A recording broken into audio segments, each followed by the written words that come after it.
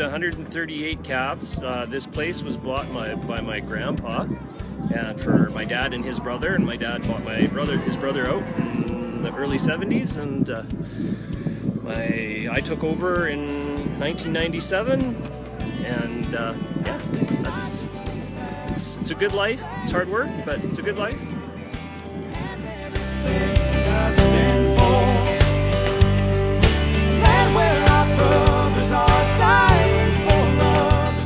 Well, we're very big on ethically treating our animals.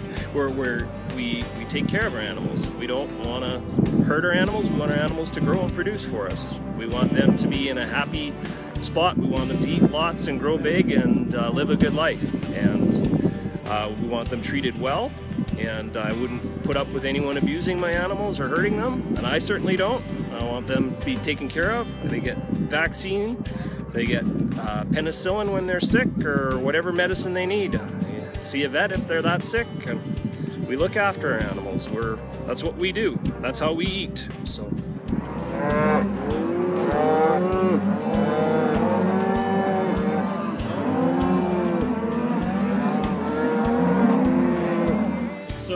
thank you for everyone that came and helped. We really appreciate your help, as always. And I'd like to bless the food now. Heavenly Father, please bless this food we're about to eat. Bless the hands that prepared it. In your name, amen. Amen. I just came back from a place where they needed me. And you gotta pin some meat on your food there, buddy.